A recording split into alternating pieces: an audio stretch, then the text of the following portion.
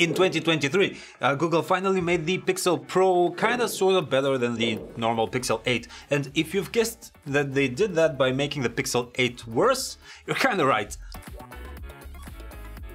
Okay, it's not that bad, but it's just that up until now, it was sort of very easy to recommend the non-Pro Pixels just straight up. See, the Pixel 6 and the Pixel 7, they were fantastic, same-ish hardware as the Pro models, minus a zoom camera, and they had like a great price of $600, regularly discounted down to $400. The Pixel 8 is kind of the same thing, but Google gave the Pixel 8 Pro exclusive software features. And since this year's Pixels are $100 more expensive, the Pixel 8 is now $700 and the Pixel 8 Pro is $1,000. I mean, it's still a fairly big difference, but with the base Pixel 8 now being $700, it's just harder to jump straight to that as a recommendation. And there are some new differences to discuss, so let's jump in. If you want a smaller phone, it is still definitely the Pixel 8 for you. It's a 6.2-inch display versus 6.7 inches on the Pro. And that's 0.5 inches you can definitely feel. Shut up! Both screens are OLED and both can hit 120Hz for smooth animations, which is great. The Pixel 8 Pro's panel is LTPO, which means it's capable of dropping down to 1 Hz, so it's super energy efficient with the always-on display feature, but that's kind of a niche thing, so it shouldn't sway your entire buying decision. We measured both screens to be about the same in overall max brightness. That's not to be confused with peak brightness, which measures the screen's capability to light up a single pixel or an area of pixels for a few seconds or so. In peak brightness, the Pixel 8 Pro is much better than the Pixel 8, with 2400 versus 1600 nits. What this should mean to you is that the Pixel 8 Pro is better at displaying HDR videos when you're trying to watch them under direct sunlight, because we all do that. Otherwise, display performance is pretty similar on both phones. Inside we have the Google Tensor G3 chips on both phones, 12 gigs of RAM on the Pro and 8 gigs on the non-Pro. Not a massive difference, but you know, power users and such. Anyway, Google's Tensor chips are made as platforms for AI and machine learning, with specific sections of them dedicated to these processes.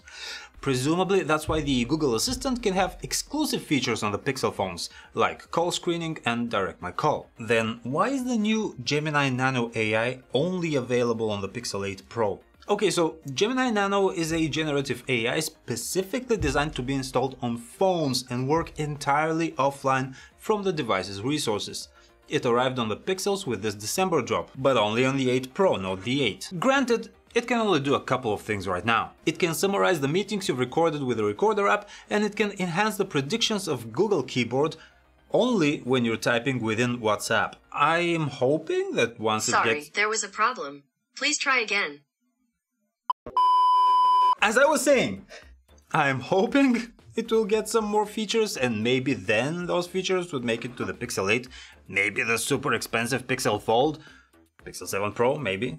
I'm hoping. My point is that Google sent a clear message here. If you want to be on the forefront of Google tech and test everything as it becomes available, you have to have the Pixel 8 Pro. What's that? You don't want a huge phone but still want the best from Google? Oh well. And then the Tensor chips also have the enhanced Google imaging pipeline, which takes these awesome photos and clips with the HDR tech, the super res zoom algorithms, night sight and so on.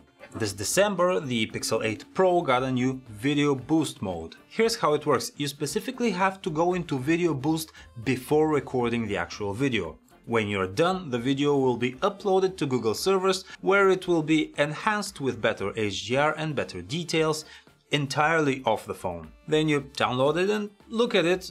It's a bit hard to share right now, but as long as you look at it through the Google Photos platform, you should be fine. Since it's an entirely online feature, I still fail to see why it's a Pixel 8 Pro exclusive. But again, here's your message. If you want the latest and greatest from Google services, Pixel 8 Pro.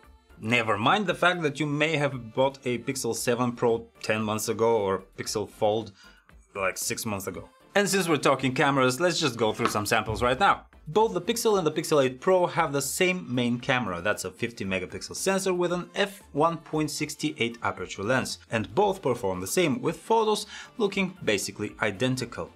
The Pixel 8 Pro has better wingman cameras, a 48 megapixel ultra-wide camera versus a 12 megapixel ultra-wide on the Pixel 8. And yes, its ultra-wide shots do look a bit sharper thanks to that upgrade. The Pro also has a zoom camera, that's a 5x telephoto lens with a 48 megapixel sensor underneath. It still doesn't get engaged for portrait mode, but it does help out with actual zooming, boosting both the Pixel 8 Pro quality and maximum zoom it can reach.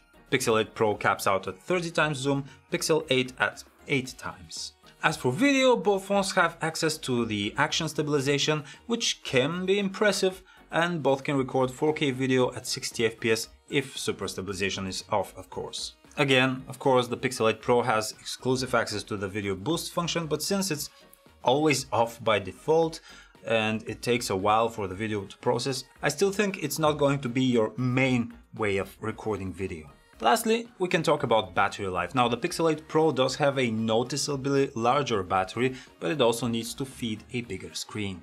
So in our tests, both phones performed about the same, though it's worth noting that the Pixel 8 Pro does hold charge better in standby mode. It simply has more battery. Tell you what, if you want the latest and greatest from Google, both software and hardware, then Pixel 8 Pro. It's obvious that the most advanced feature drops will be reserved for this one. I don't know what's gonna happen when the Pixel 9 Pro launches. And if you are fine with not being on the cutting edge and you just want a smaller phone that is still all Google, then I recommend the Pixel 7.